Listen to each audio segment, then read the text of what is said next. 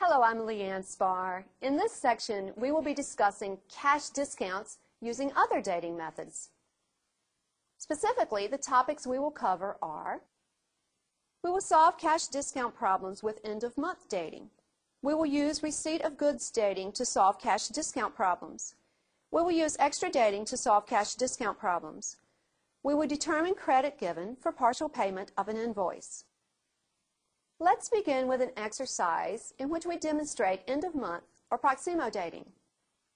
End-of-month or proximo dating means that a cash discount may be taken if the payment is made by the 10th of the month that follows the sale. So if the invoice date is July 6th and terms are 2/10 end of month, then the final discount date will be the 10th of the following month, which is August 10th. And the net payment date will be August 30th.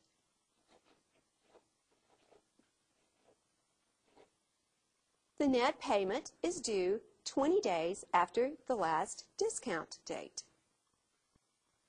Now let's look at two exercises that demonstrate receipt of goods dating. Receipt of goods dating means that cash discounts are determined from the date on which the goods are actually received.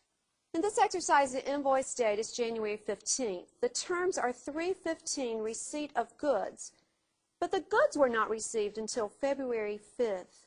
So the final discount date will be February 20th, which is 15 days after February 5th. So the final discount date will be February 20th.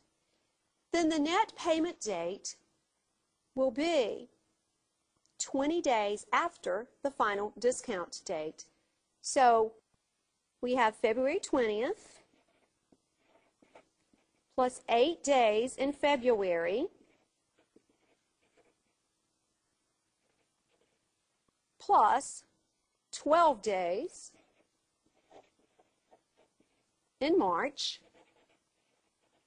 gives us a net payment date of March 12th, which is 20 days after February 20th. Now let's solve for the amount of the discount and the amount due. We have an invoice amount of $12.38. The invoice date is March 29th. Terms 2/15 receipt of goods. The goods were received April 15th and the invoice was paid on April 30th. April 30th is within the discount period because it is 15 days after receipt of goods. So the discount is 2%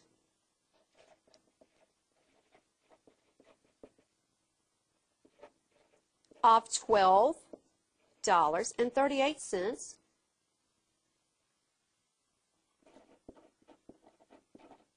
which rounded to the nearest cent is 25 cents. So the amount due here will be $12.38 subtract 25 cents, or $12.13. Now let's do an exercise in which we demonstrate extra dating. Extra dating gives the buyer extra time to take advantage of the cash discount. If the invoice is dated November 22nd and the terms are 1/10 with 20 extra days, then the discount date will be November 22nd plus 20 extra days beyond the 10 days. So we have 8 days in November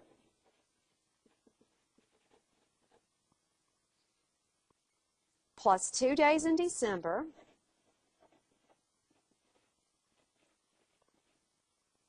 plus 20 extra days, which gives us December 22nd as the final discount date. The net payment date is always 20 days after the final discount date, so December 22nd plus 20 days will be January 11th. Now let's look at an exercise in which we determine credit for the partial payment of an invoice. Yogurt for You receives an invoice amounting to $263.40 with terms of 2/20 end of month and dated September 6th. If a partial payment of $150 is made on October 15th, find the following things. The discount date is 20 days after the end of September, so the customer is entitled to take the 2% discount. So the cash discount earned on the partial payment is 100% minus 2%, which is 98%. As we know, base is always equal to part divided by rate. So the base here is the $150 partial payment divided by 98%, which gives us $153.06 credit.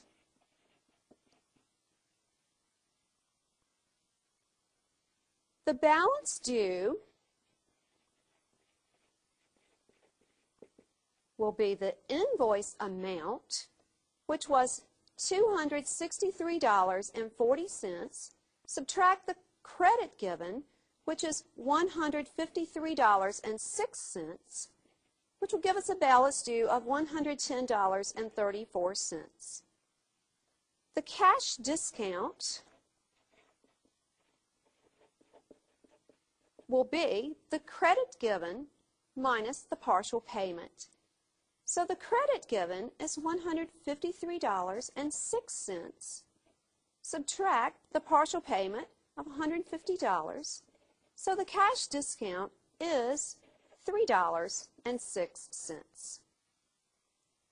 Now that we have completed this section, why don't you try some problems involving cash discounts with other dating methods on your own?